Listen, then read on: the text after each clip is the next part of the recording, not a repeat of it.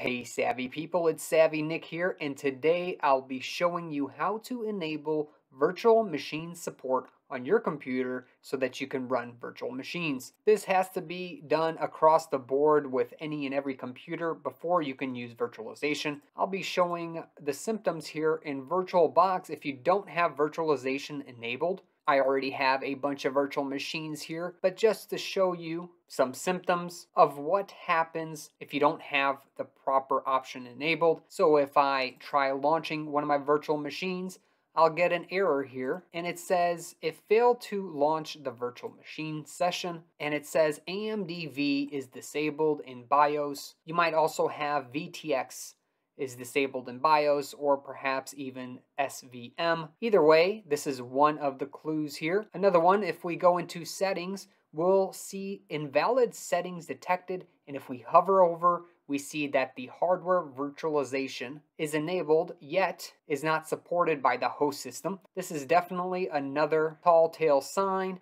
And finally, when creating a brand new machine, we'll go down to the version, at least here in VirtualBox. This also applies to things like VMware, Hyper-V, and other virtualization softwares. Anyways, in the version, if I click down in this drop box, all of a sudden, we only see 32-bit offerings, at least for the Windows side. As well, if I toggle this type to Linux, I look in my versions and I only see 32-bit emulation available. That's not to say that it'll even work with 32-bit. It just is another symptom of not enabling virtualization in BIOS. And if you're new and stopping by to watch this video today, make sure to subscribe below for future operating system and programming videos. Now, not all processors are actually able to emulate virtual machines, but most modern ones can, although again, you need to make sure to enable this in BIOS. Therefore, if you cannot find this option, then your hardware might not support it. All right, at this point, I'll exit out of here and I will restart my machine. That way I can access my BIOS. You'll also need to access BIOS, which is just firmware that exists on your motherboard and allows you to boot up and helps detect devices or different peripherals that exist on your system.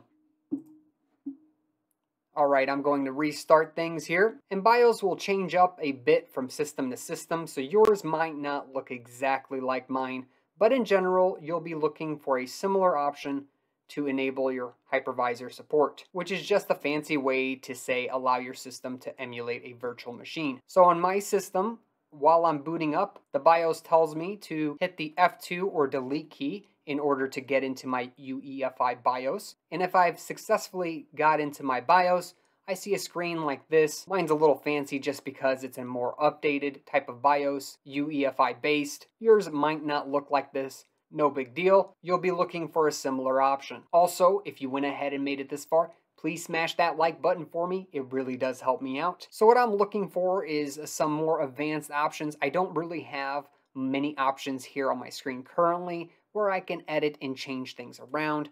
What I do see in the bottom right is F7 to get into an advanced mode. Yours might be something else, but just look around and try getting to your advanced settings if necessary. And once I'm in my advanced settings, I see tabs up at the top where I can go through and select various different things. The tab I'm looking for is my advanced tab because that's where my CPU configuration exists.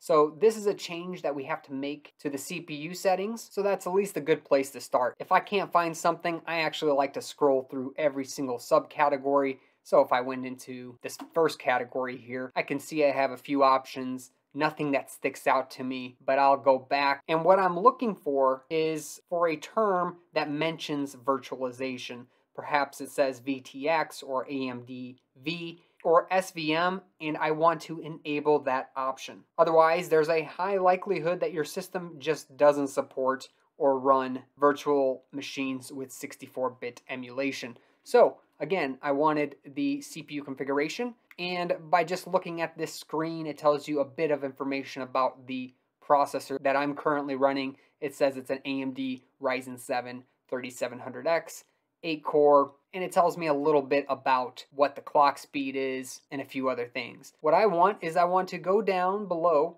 and start reading the information that's available to me. Here I have a mouse so I can kind of highlight what I'm looking at right now, but it says to enable or disable the generation.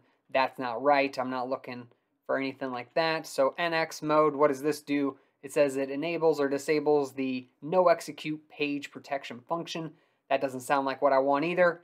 I go down to the SVM mode and I see it's disabled. It says here, enable or disable CPU virtualization. This is exactly what I'm looking for. And again, I'll mention that yours might not say SVM necessarily.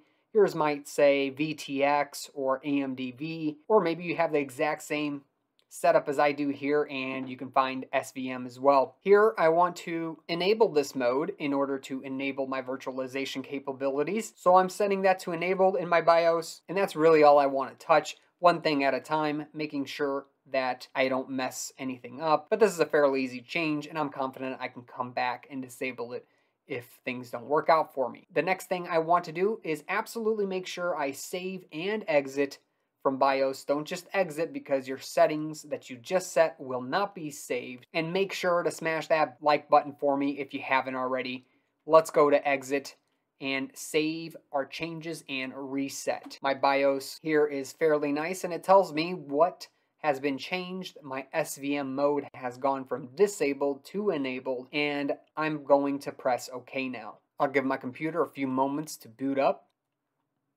Alright, and I'm back in my Windows environment where I'll boot up my virtualization software, VirtualBox. And one thing I haven't mentioned is this applies to all operating systems that are running virtual machines with virtualization software. So if you're getting similar errors on a host computer that's Linux, this method also applies. You must enable virtualization in your BIOS settings.